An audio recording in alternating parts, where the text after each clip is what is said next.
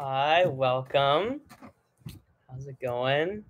We'll wait just a few minutes and get some more people in here. And I know some of you are watching this way later on, so that's all good. So yeah, today we're going to be talking about singing in tune and what that means and requires. And it's such an important topic. Hi, welcome. Yeah, feel free again, everyone, to use the chat and ask me questions, particular issues you may be having.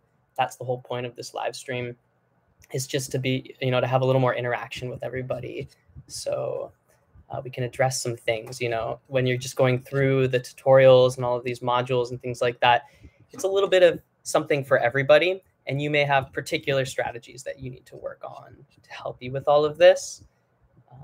So yeah, again, singing in tune is kind of one of the most essential things about singing. It's sometimes neglected and can lead to some really awkward situations if you're not really sure if you're singing in tune or not.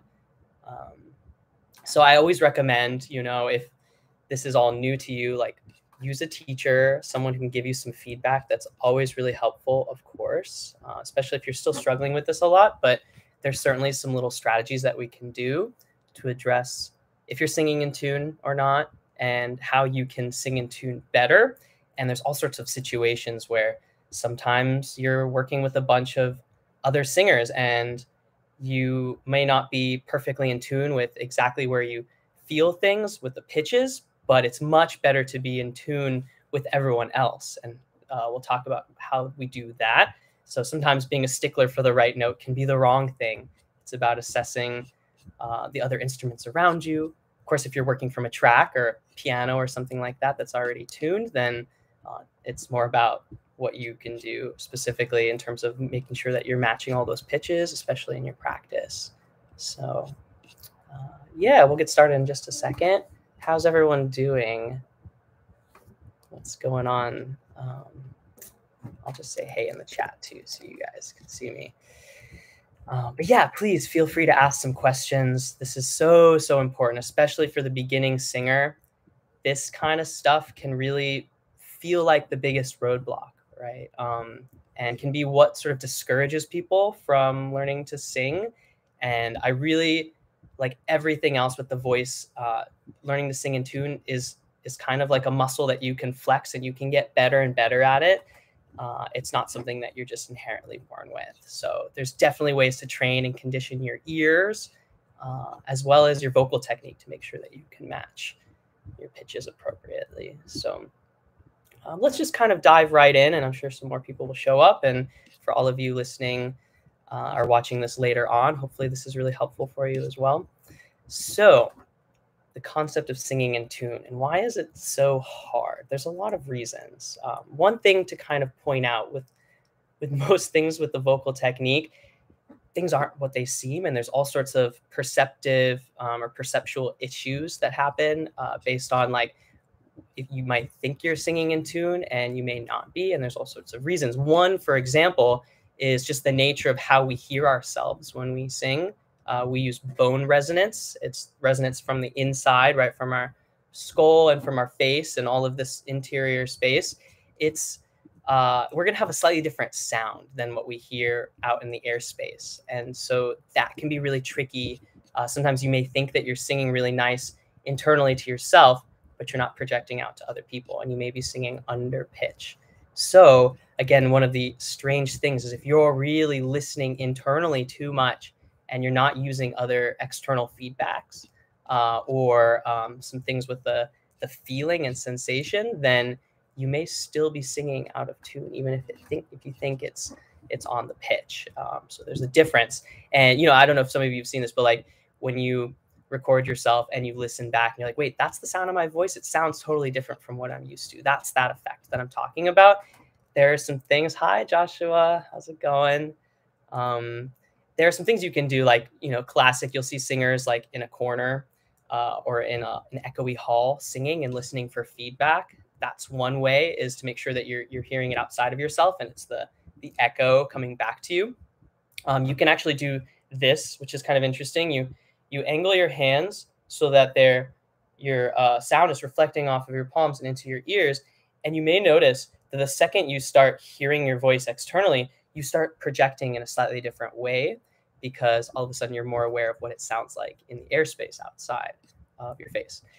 So that's one thing. This is this classic sort of thing you'll see in some of these game shows, right? Someone feels like they're singing really well and it feels really good, and that's totally great. Everyone should be singing. It's such a great thing to do and pastime. Of course, when you're going to these competitive things and you haven't gotten any external feedback, you may run into that issue of embarrassing yourself and singing totally out of tune, and people being like, "Oh, you're totally out of tune. You're not matching with the melody, and you're making up pitches and stuff." So let's talk a little bit about what we can do to fix this kind of thing.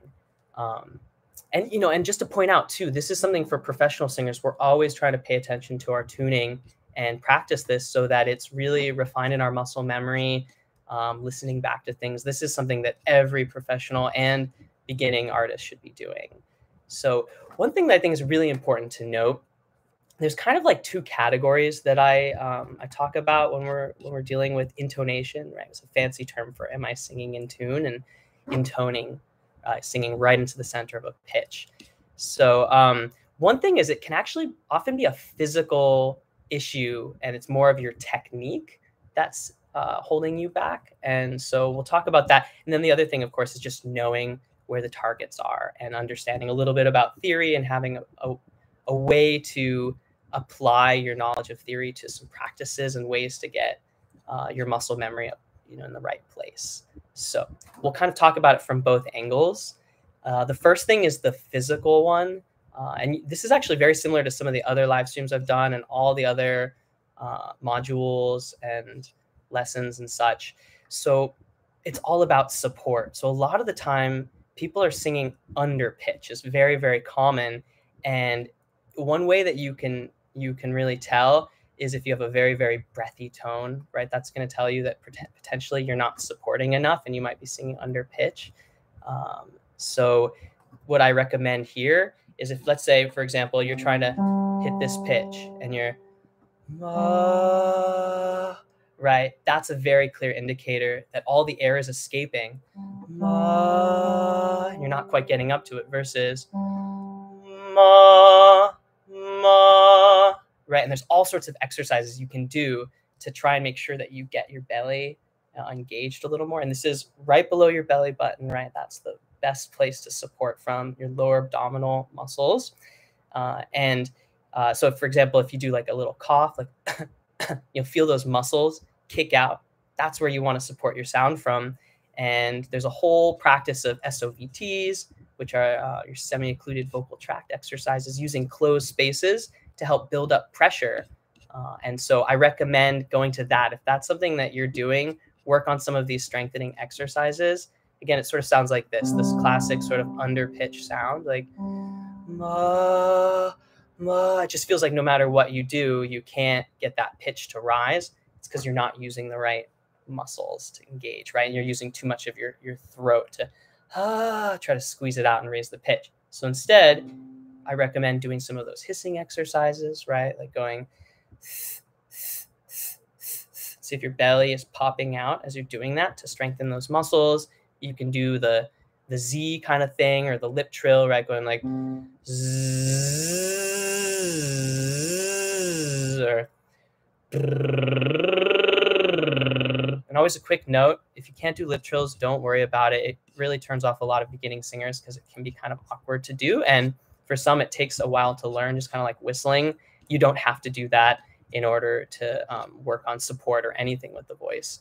So that's the first thing, is we control our pitch by using pressure, right? That's kind of the main system. So when we're building pressure, we're rising in pitch by pushing out in our belly and our back. And when we relax, we're lowering in pitch. So some people have issues with letting go of the pressure in their body and they can't get down to a pitch. So that's just one example of some of these physical things. We'll talk a little bit more about that. But before I go on, I think I should recommend a couple resources, because this can be such a hard thing to practice on your own, especially if you're new to this. Yeah, definitely using a teacher can be really helpful. But there's some other options nowadays, which is really great. If you haven't used these before, I highly recommend it. Having a visual tool can be so helpful. So there's this website, Singing Carrots, as in the vegetable, singingcarrots.com. And there's a couple other websites like this. But the idea here is go to the website, click Tools, and then click Vocal Pitch Monitor.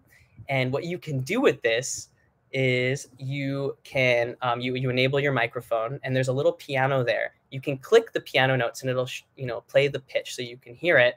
And then when you sing, it's going to draw a little line where your voice is on the piano. And so you can visually see where your voice is sitting. And this can really, really help you understand how you control pitch. Again, it might be hard if you don't know a lot about theory. That still might be overwhelming, but focus on the contour. And what I mean by this is when I add pressure, does my pitch move up? When I relax, does my pitch move down? Or maybe it's not responding. And then you have to go back to some of these exercises to see if you can actually control the pitch with your pressure. So I highly recommend that. Contour, again, is just like following up and down with things. Even if you're not quite fully matching it, that's still a first step. Are you aware that the pitch is going up, or the pitch is going down? Play a pitch and then try to match it. Of course, you might need to work with a teacher to figure out where a comfortable range is. I highly recommend when you're doing this, start low, somewhere where you can manage it. And we'll talk about some other things too, because this can be a very complicated issue. But yeah, having that visual is kind of the biggest thing for a lot of people. It's so cool that we have that nowadays, that you can actually just literally get some direct feedback. There's another one called Ella. I think it's for iPhones only. And Ella's cool because it shows you the staff or whatever clef that you're working with. And it draws in where your voice is kind of at this level. The other one kind of comes straight down. But this one shows you where you are on sheet music, essentially. So if you're into reading lots of music, that can be a great way to actually practice that and even learn where all the notes are in the lines and spaces, and just make sure that your voice is actually tracking with that. It can be hard to tell until you really get the right sort of feeling for it. So highly recommend that. And let me think if there's anything else before we move on. Nope, that's good.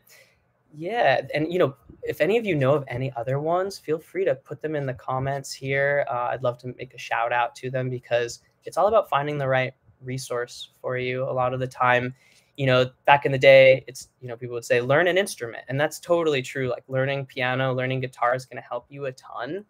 But that can be pretty daunting, especially if you don't have the time for it and you just want to be a singer. It's having this sort of visual feedback is key, I think. So let's get back to some of these physical issues.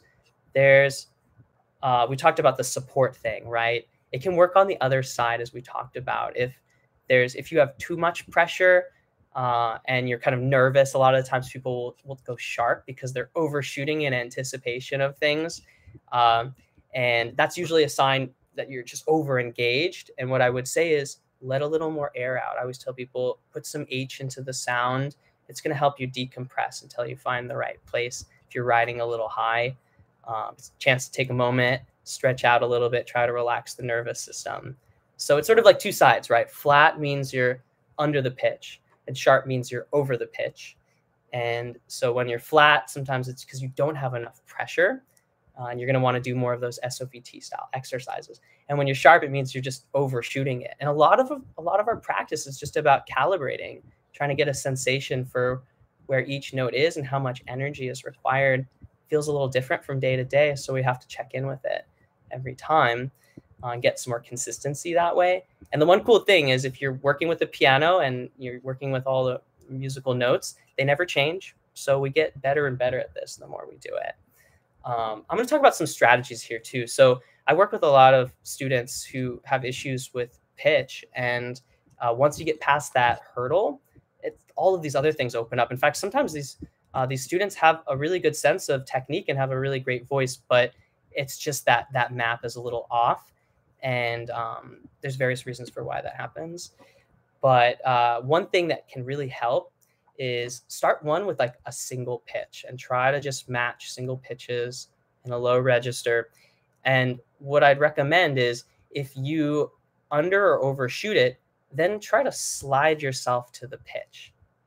Hey, how's it going, Theodore? That's good to see you. So the idea here is, let's say this is the pitch we're trying to match, and you sing it and you're ma, right? You might try to assess, like, is that lower or higher? You might use the visual to see that. And then right away, ma, see if you can slide yourself up into that pitch. Let's say you're a little too high. Ma, try to slide it down. So the first step is assessing, am I too high or am I too low? So you might hit this and be like, ma. You realize you're just going farther and farther away. So turn it around, ma, and see if you can settle right into that pitch. You could, again, with these pitch monitors, you can press the note on the little keyboard, it'll play it, and then you just see where you end up. You know, if you kick a little to the left, try to kick a little to the right, add a little more pressure. If you kick a little bit to the right, try to relax it and see if it falls right down to the spot that you need, and save that feeling. So the idea is, sometimes missing a note can actually be really great information. It can help you learn this process. Instead of just trying to stop and hit it again, wherever you're at, try to slide yourself to that pitch. So that's the first thing. The other thing is, so a lot of our exercises, when we do warm-ups, we do this sort of like half step motion, right? We'll do an exercise and be like, way, I'm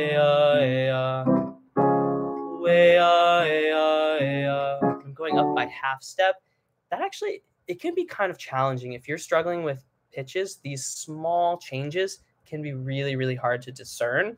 And even on the physical side of things, it can be really hard to get your voice to kind of go to that exact right spot. So I recommend, again, start with a single pitch and then start with wider intervals. Maybe not too wide like an octave, but start with like a fifth or a fourth or a third, something that's got a little bit of a contrast from one note to the next. So you can feel the difference when you're like, ma, ma. One of these is more engaged, the other one is more relaxed. So you get people who are like, ma, ma, right? And they're still kind of holding it. Ma, ma. I let go of the breath. And then I can fall down to the other pitch. It's sort of weird how our brain and our body does this. If you're thinking about the other pitch, your body's probably going to drop to it, especially the more you practice doing this. If you overshoot it, again, use one of those vocal pitch monitors and try to slide yourself back up. You might be like, ma. That's totally okay when you're first starting this out.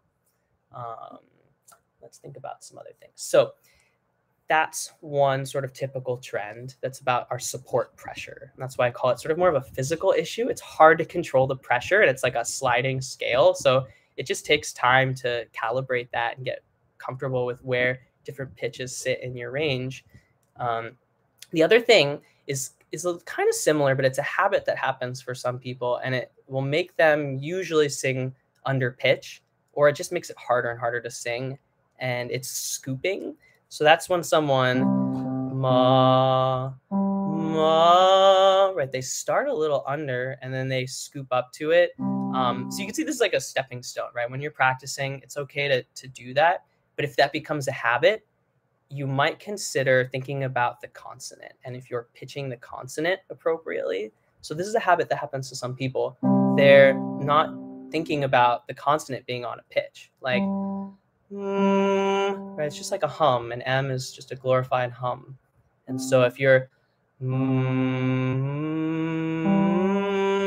if you're not really pitching that, when you open up to the vowel, it's going to be really hard to get up to it. And oftentimes people don't get up to it unless you're purposefully trying to like, yeah, kind of do a sort of scoop thing. So again, that might be you if you notice that that's happening. You're like, ma, ma. You'll see it on the vocal pitch monitor. The trick there is really make sure that you're pitching the consonant. You can start with just the M and go like,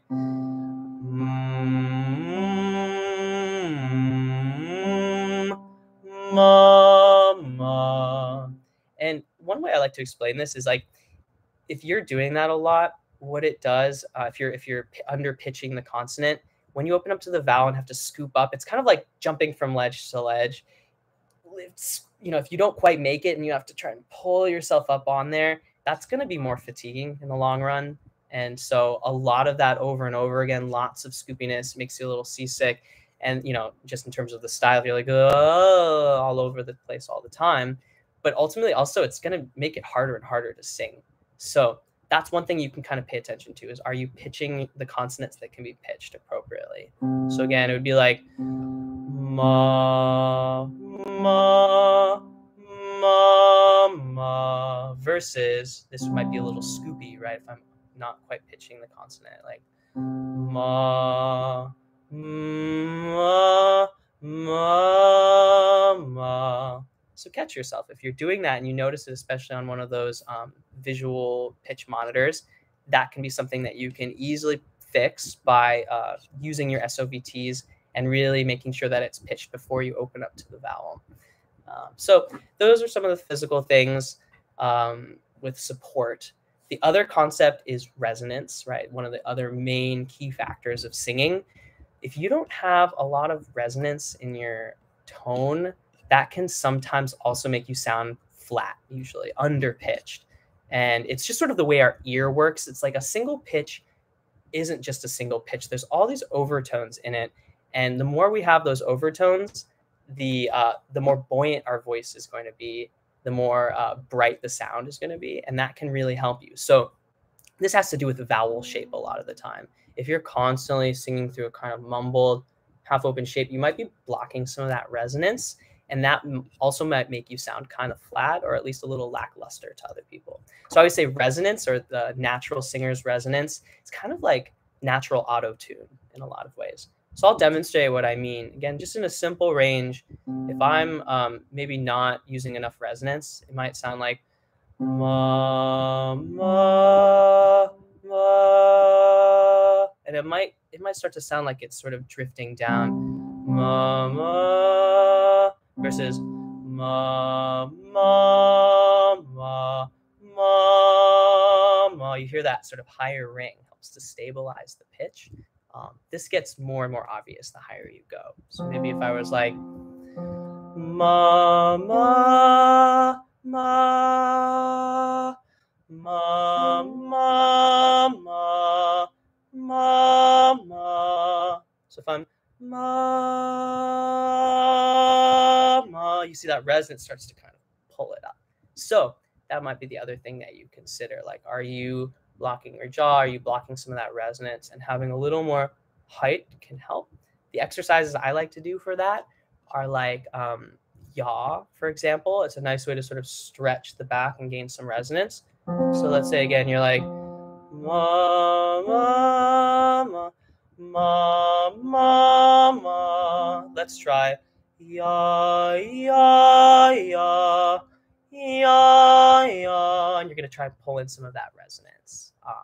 So I kind of go through those as like a checklist. They're both simple concepts. Ma, ma, ma, making sure I've got enough support. And if that's still not quite sounding in tune, ma, ya, ya, ya. I might try to get a little extra space, see if I can get some resonance going with that. So those are some of the physical things. Essentially, a lot of the time working on your basic vocal technique is going to help you sing in tune better. But let's go to some other things too.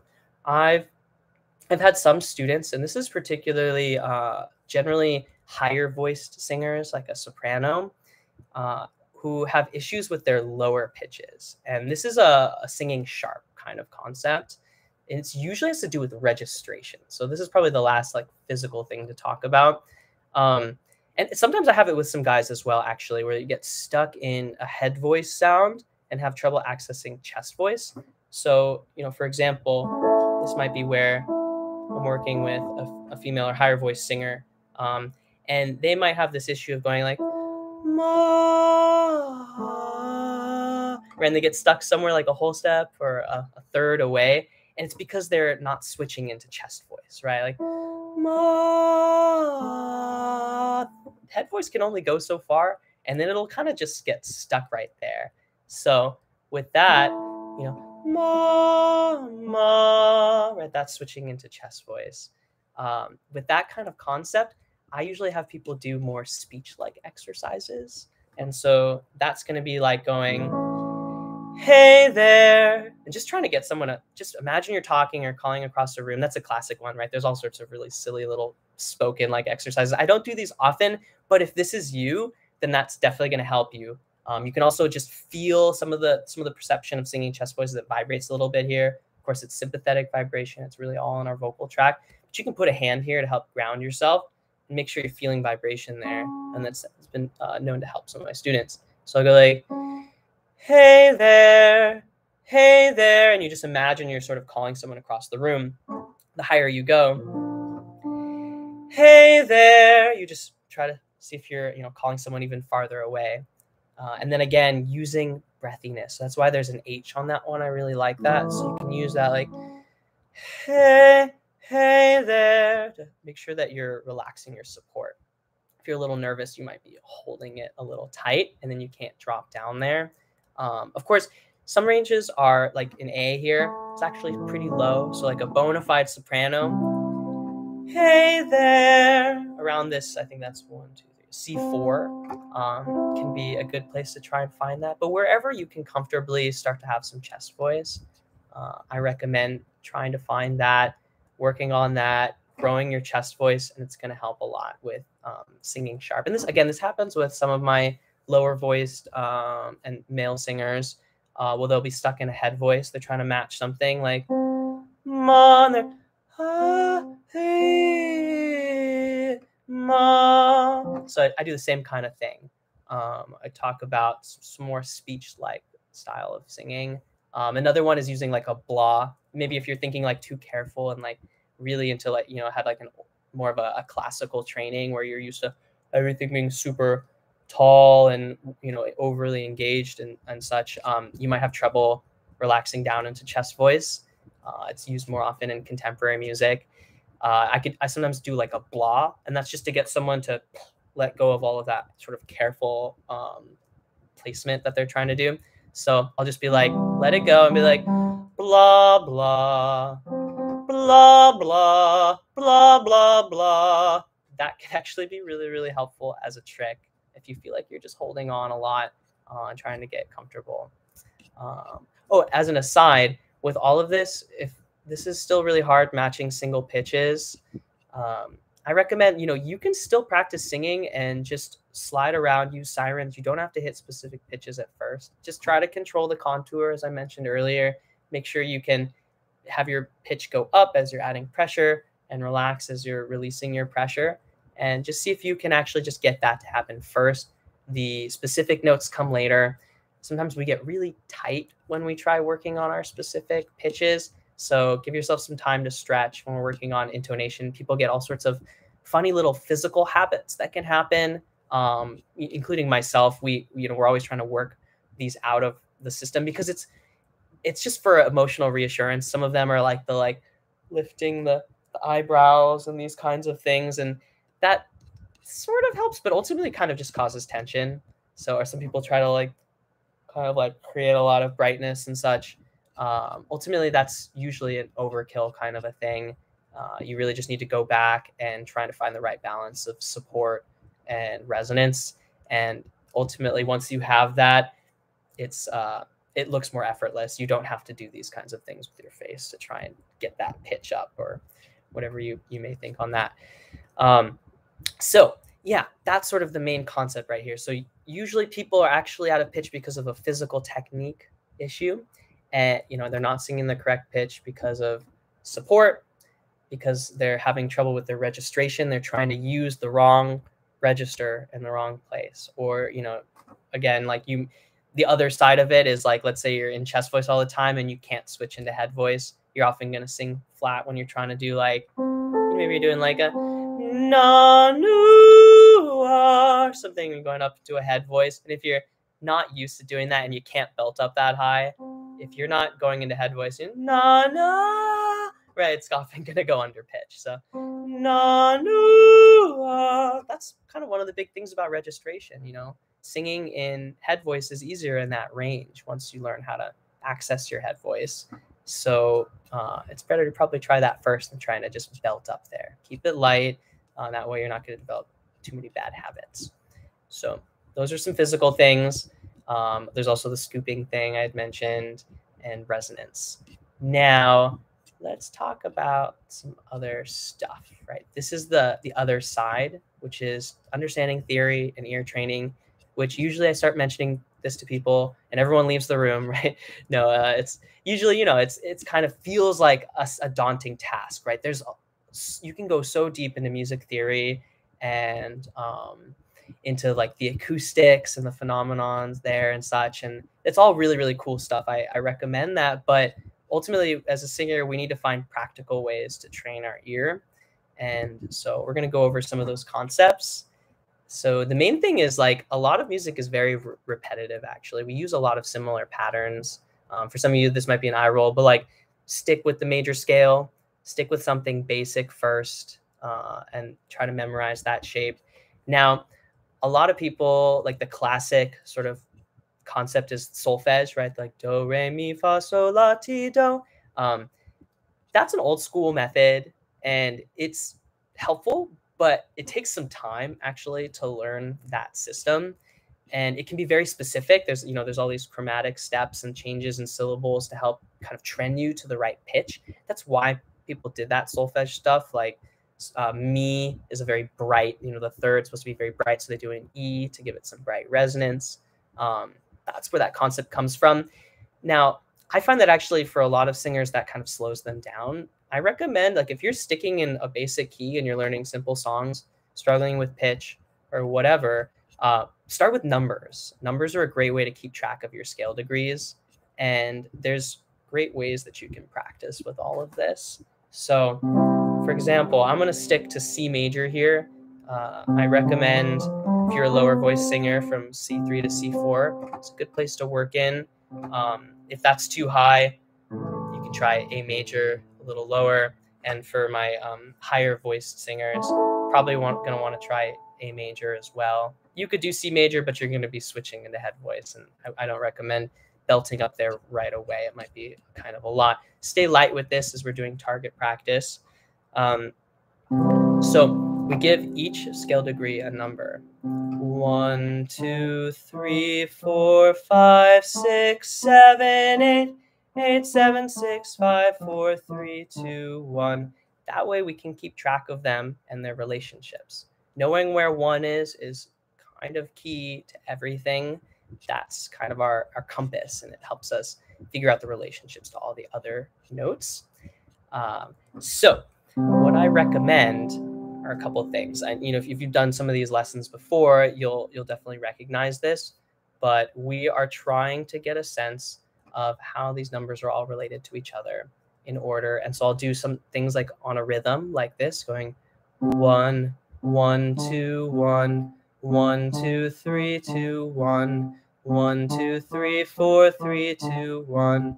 1, 2, 3, 4, 5, 4, 3, 2, 1, etc., etc. You can go all the way up to 8. You can come all the way back. And again, the reason for this is to have a sense of the notes and their relationship. So you're going up 1, coming back, going up another, and coming back. And that way you're getting a sense of how they're all connected to 1, right? So we start with 1, 1, 2, 1, 1, 2, 3, 2, 1. Because the problem is you start drifting away and you lose where 1 is, you've fallen into another key and you're probably singing out of tune. So that's that concept. Now, kind of what's hardest, I think, about pitch matching in general and this whole game, when the notes are next to each other, you can follow them. That's why we have this sort of exercise. But when you start taking out pitches and you have to jump around, that's when you're more likely to lose your place. So the exercise with this one, that's kind of a classic one that if you've ever taken singing things or been in choir, you've probably done something like this at some point.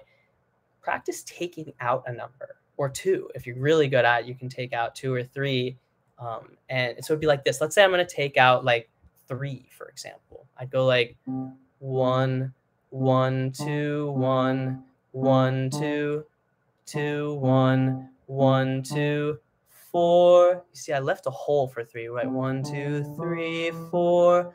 1, 1, 2, 1, 1, 2, 2, 1, 1, 2, 4, 2, 1, 1, 2, 4, 5, 4, 2, 1. That way I'm keeping track of 3, but I'm not singing it. And this is one of the most important skills in singing is, and in like any musical instrument, but anything that where you have to really pitch something and you don't have clear frets or keys, you're going to have to audiate it. It's a fancy term for your mind's ear, a sense of yourself singing that pitch without actually singing it and hearing it in your head. And that's sort of a skill that you can develop over time by doing an exercise like this. You hear the 3 in your ear. And that way you're able to keep track of the space and appropriately go to 4 and not miss that. So that's kind of the game there. And it can get really, really pretty hard as you keep going. The other sort of concept is the bungee scale. This is just like the other exercise, except you don't go through you don't go through the numbers as you come back. I'll demonstrate. So like going like 1, 2, 1, 1, 3, 1, 1, 4, 1. So we're always coming back to 1, right? That's the main principle. It's our true north. It's our compass. And we're jumping to 1 higher note and coming back. That might be a little harder, as you can see. Sort of having the notes in between can really help you. This is where you're at. Again, if you're having physical issues with trying to get pitch, go back to all of those other concepts before you even start doing this stuff. It'll be too frustrating. If you don't have a map, for where things are in the edges, don't try to put in all those little small highways yet. Try to get a sense of where your range is in the registers first, and then we come to these kinds of exercises. So that can be really helpful, right? This bungee concept, going note by note and then taking out notes and keeping track of it in your ear. When you get really good at it, you can try this. So I have a key like 1, 7, 2, 3, 6, 5, and I can sort of test myself and make sure that I'm going to those notes. Of course, I play piano, so I can check right after it, but you can use some of these visual cues like singing carrots as well. So again, I'll be like, I'll sit in a key, this is C, and I'll be like 1, 3, 5, 4, 3, 7, 1, 2, 3. And eventually you realize there's only so many ways you can jump from one note to the next. And you start to get used to all of those motions. Like I did this one a lot because I think it's kind of hard. 7, 2, jumping from that really, really high note to the really low note, close to 1 and 8 on either side, but not quite there. It can be a hard thing to make that big jump. So that's that game. The other thing I think it's important to note is, a lot of our exercises, we do 1, 3, 5, 8, 5, 3, 1. We're sitting through the main chord tones, and it's because those are a little easier to grasp. They're easier to hear. They're part of the harmonic series and the overtones, so we kind of are able to follow those better. What's really hard sometimes, and often when people are having pitch problems, but they're normally good at matching most pitches and following along by ear, may not know much about theory or reading skills. They're often struggling with the 2, the 4, the 6, sometimes the 7, right? It's all the notes in between our basic chord tones, like 1, 3, 5, and 8. Those are our main chord tones. So that's something you might want to practice, are those in-between notes. And there's a way to do that as well. So I'll sit here and be like 1, 3, 5, 3, 1. And then I might try to find the notes around these chord tones. So like 5, 6, 5, 4, 5, la da da da da. So all the notes that kind of border that 5. And then I've got 3, 4, 3, 2, 3. That's a really good one to practice, right? There's lots of suspensions that go like 4, 3, 2, 3. You get used to that, and then you start hearing that, and you know exactly what scale degree that is. And same thing with 1, right? 1, 2, 1, 7, 1.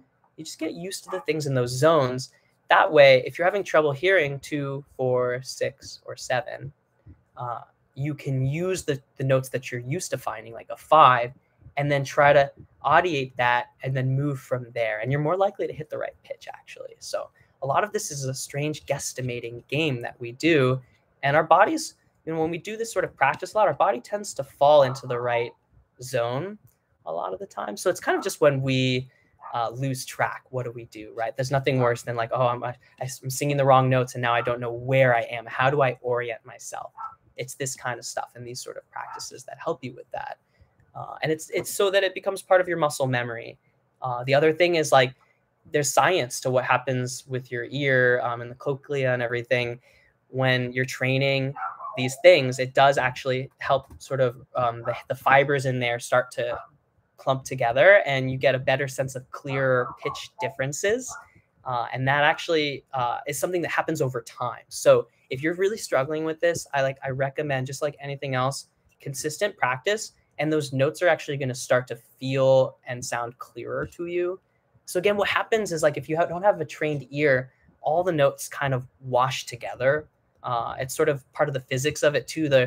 We hear all the overtones for all the other pitches in a single pitch. It's really a crazy concept. I won't go too deep into it, but we all intuitively have a sense of harmony and intuitive sense of musical language, actually. That's why it's so universal in this way. But some of those, the overtones that are closer are the 5 and the 4 and the 3, these kind of basic intervals. And then these small half steps are farther and farther away in our ear. Sometimes we get lost in those. And I call it sort of like an auditory hallucination. We get lost in the overtones and we have trouble feeling or hearing the bass pitch. A lot of that just comes with time and doing these kinds of exercises. You actually will start to be able to clearly hear the correct tones as your ear and your body rewires to do this appropriately. So have patience with it. It's something that magically happens as we keep working on these things and use all of these tools, right? Like the visual tool, matching with a piano, matching with a teacher and their voice. Sometimes if you're struggling with all of this stuff, again, come to a teacher. We can really help guide you, and matching with a similar type of voice can sometimes be even better. Depends, right? I'm not saying you have to, as a male singer or lower voice singer, have to sing with a male teacher, but sometimes that can be really helpful if you're having trouble locking into pitches. So those are some of those concepts. Does anybody have any questions? I know I'm kind of just sort of talking into a vacuum a little bit, as these YouTube lives can feel sometimes. Is that all making sense to people? Do you have any other exercises or tricks that you guys have found, or how has this been going for matching pitches, all of you? It's okay. I'll give you guys time to think about things and respond if you want. No pressure. But I'd also recommend, like, I can't, this is tricky, copyright things. I can't sing the songs. I don't want to get sort of flagged for that. But there are some simple songs that are really great for matching pitch. I would do things that have like one note per word or a few notes per word, and something that's slow and stays in a smaller range. Like I do like Can't Help Falling in Love or Ain't No Sunshine. Some of these things where it's a very repetitive melody and you can get used to jumping a specific interval. Again, I wish I could just sing it for you because I would show you, but I don't want to get flagged. But anyways, come to a lesson and we can go over some of these workshoppable songs that I'm talking about that help you sort of grasp musical tones and have some sort of anchor, like one song where you can get a sense of these intervals. It's going to help you with the next one because music is all relative and all these patterns repeat.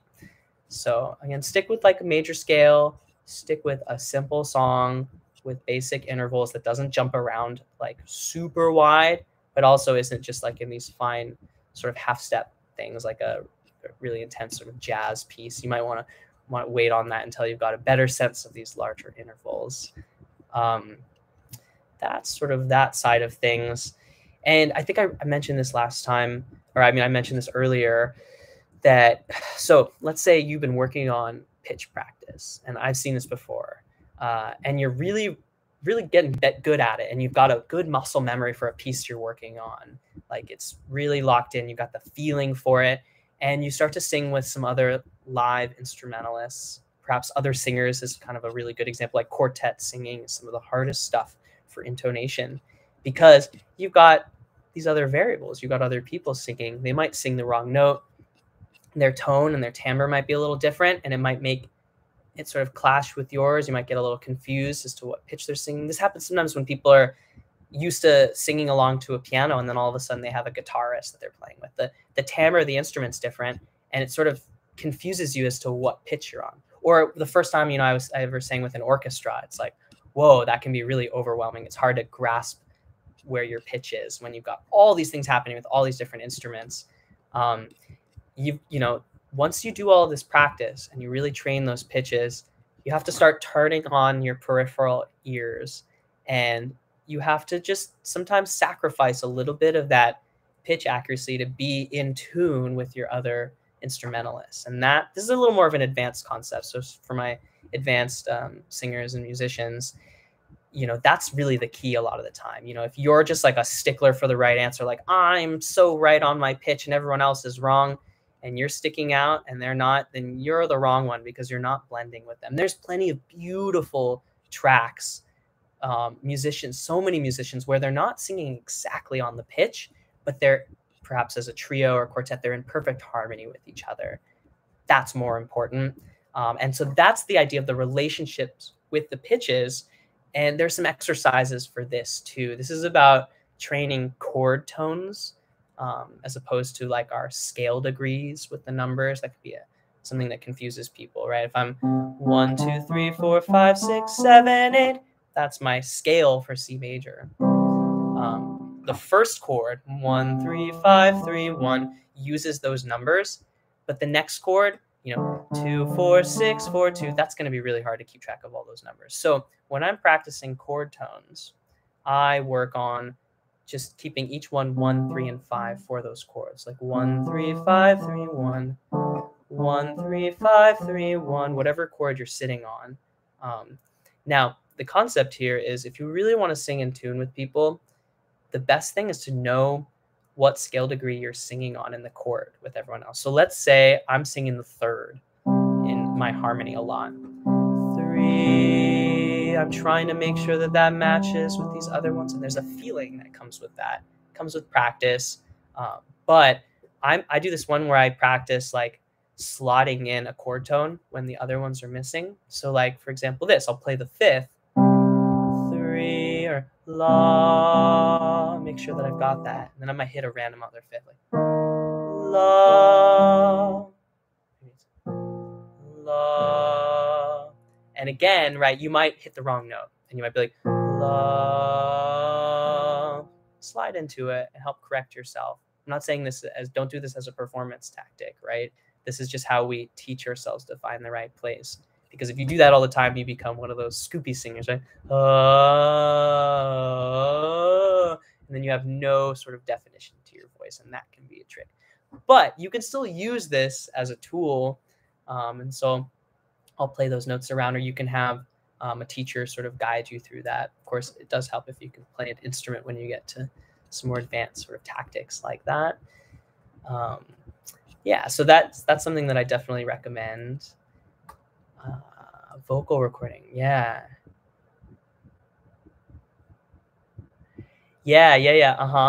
So yeah, this can be. Oh, actually, you reminded me something. Let's talk about this for a second, because I didn't really mention like recording stuff or using microphones, right? Like if you're a singer on a stage, first of all, and we'll get to this in a second.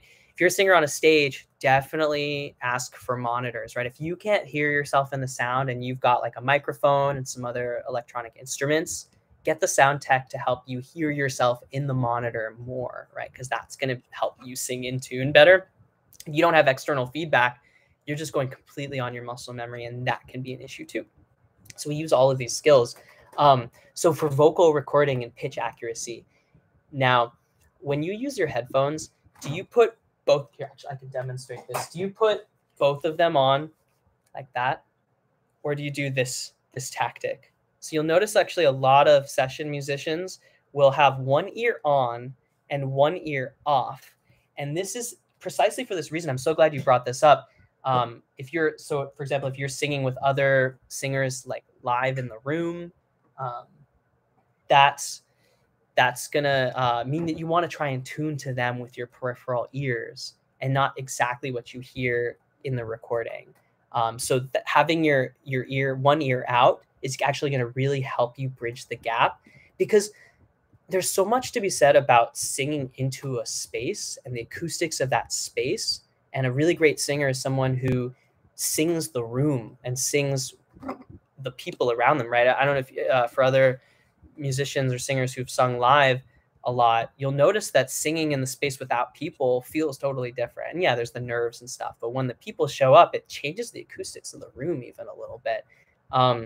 My point here is that there's so much that we do to adjust our sound based on the feedback that we get from the vibrations in the room.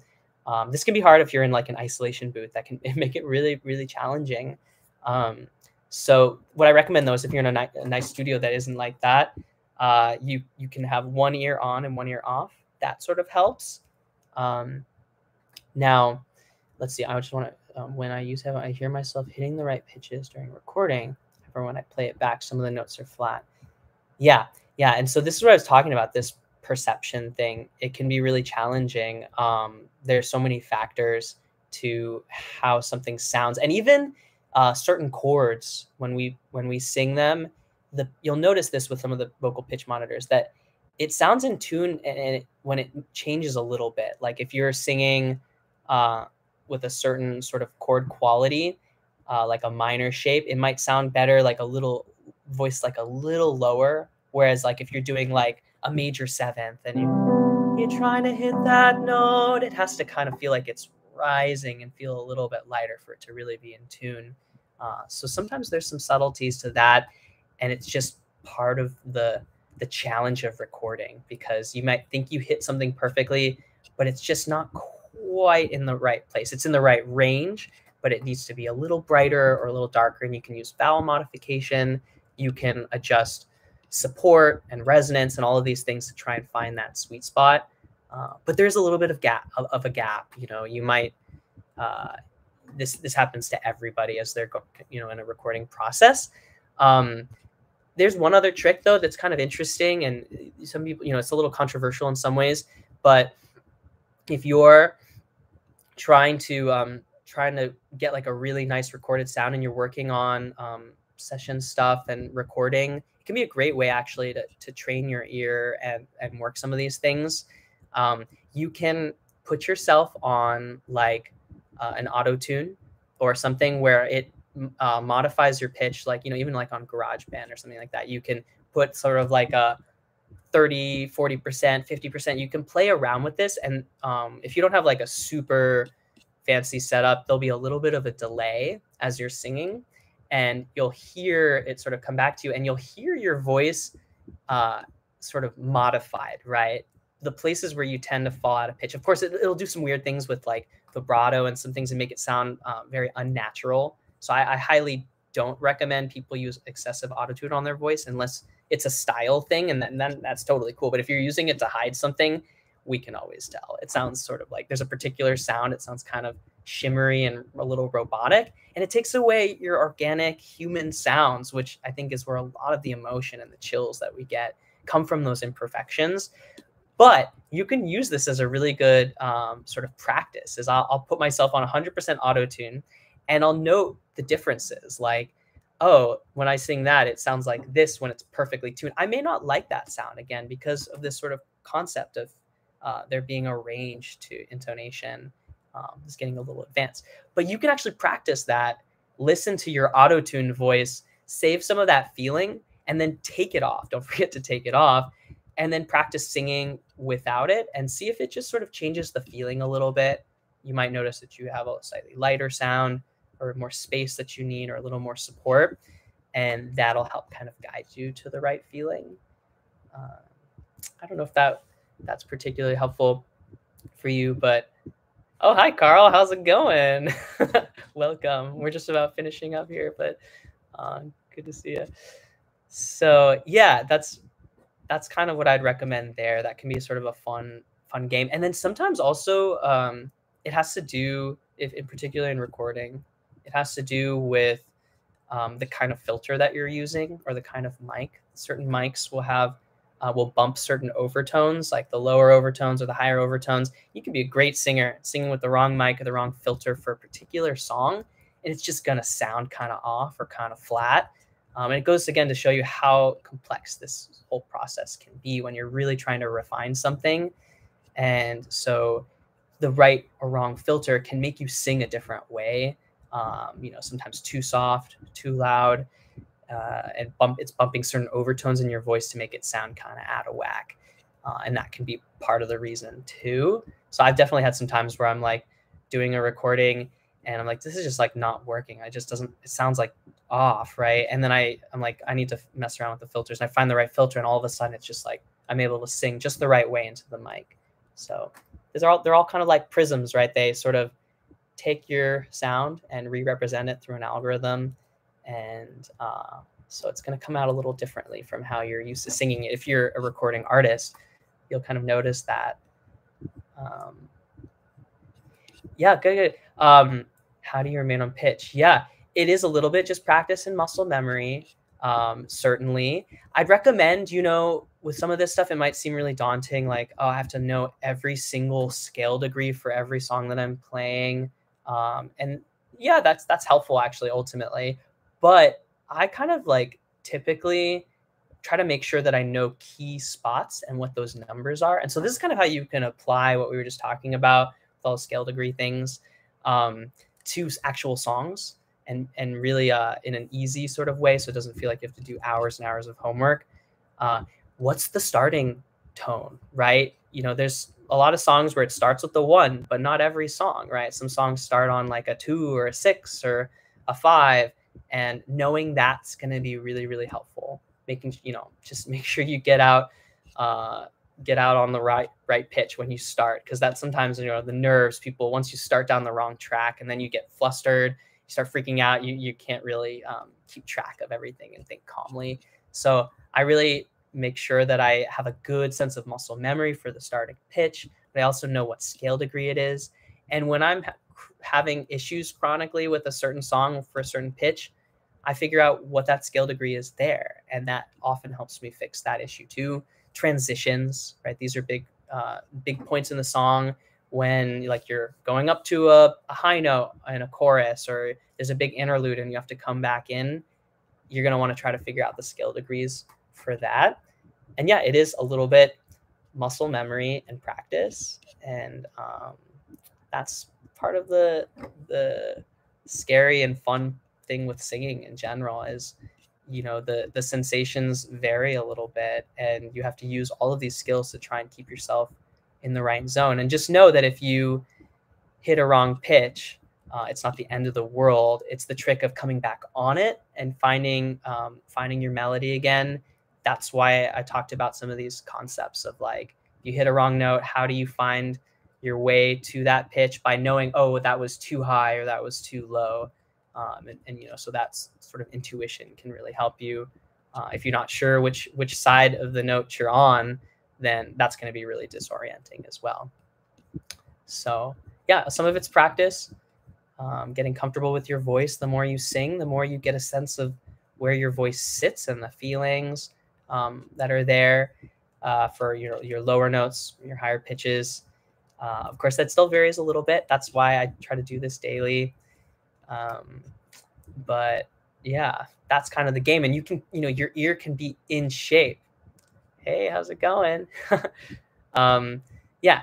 So, that's why I consider this like you need to have a consistent practice. So you're keeping your ear in shape, just like a muscle, like anything else. If I don't work on my ear training stuff, I get loose with this, and my intonation isn't as perfect. So I really recommend a consistent practice.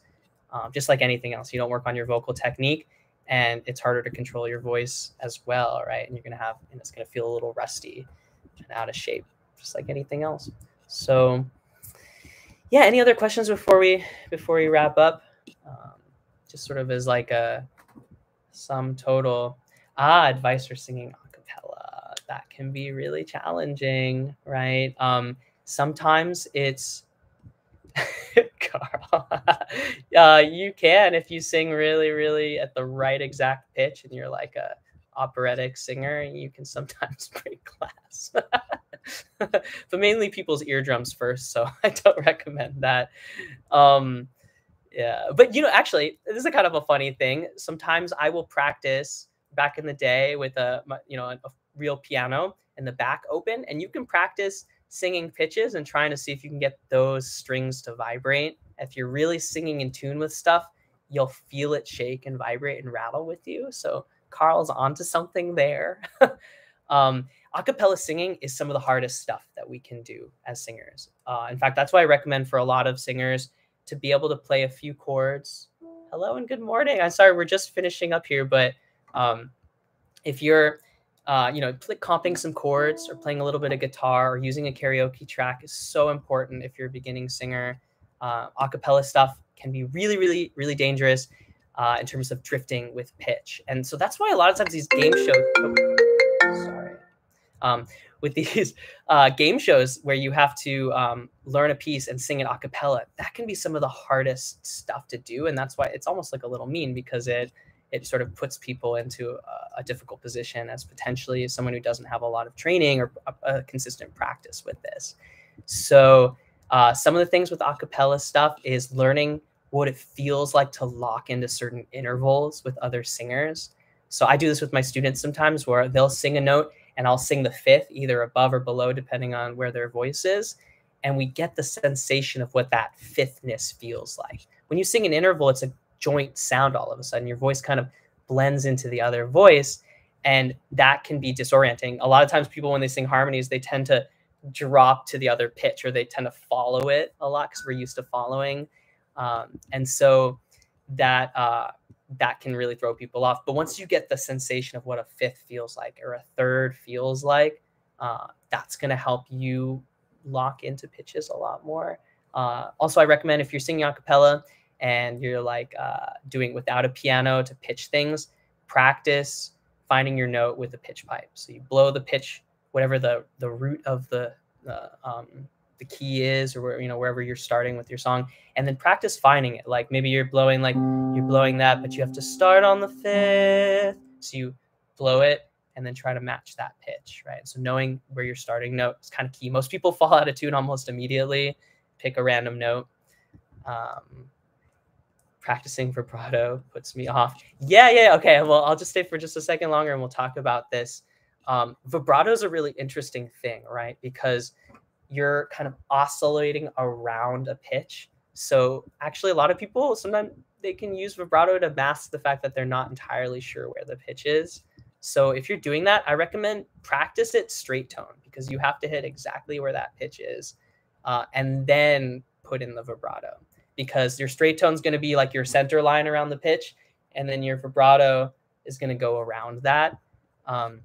We have some courses about vibrato coming out at some point soon.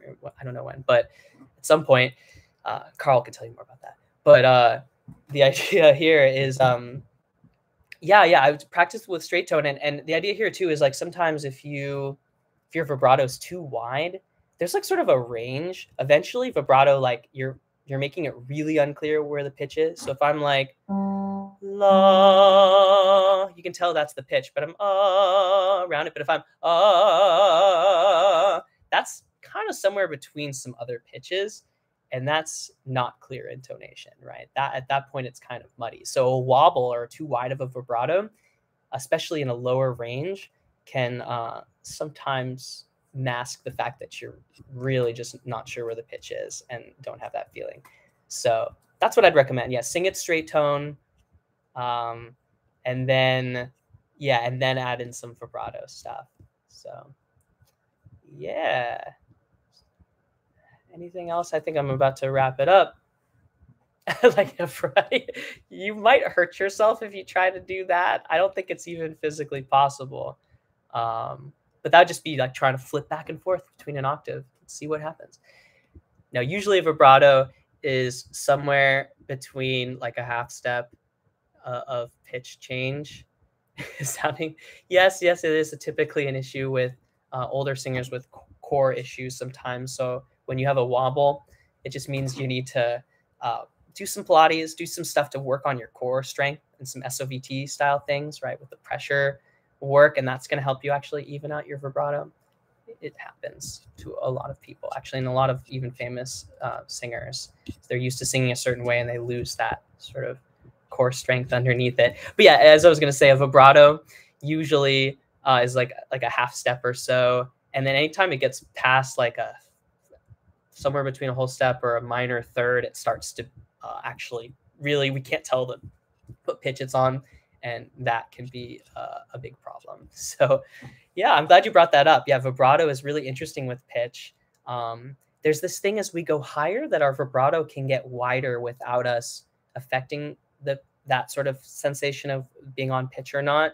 So that is sort of an interesting phenomenon. Like our higher notes, the vibrato does and can get a little bit wider, but within reason. So that's actually something that if you looked at one of those things like singing carrots, you can actually, you'll see if your vibrato is starting to fluctuate too much beyond like a single, in this case, it's like a key on a keyboard. And that might be a sign that you have a wobble and need maybe a teacher or somebody to help guide you to a more even vibrato. So, all right, I think that's about all we have time for today. I'm so glad you guys asked all these questions. That's really exciting to see. And that's when I think I can be most helpful for people and kind of the benefit of these YouTube live sessions. Thank you, Carl. Yeah. All right. I will catch you guys next week. I can sing low and yeah, totally. Okay. Well, yeah. Anyways, yeah, again, if you guys, any of you have confusion with any of this, come meet with me one-on-one or meet with Camille, or, check out any of our other videos on intonation and singing in tune and or vibrato or any of these other concepts, and glad to help you out with it. So I think next week we're doing smooth tone, which is going to be really fun. A lot about resonance and moving from one vowel to the next. So I will catch you guys there. All right, take care, everybody.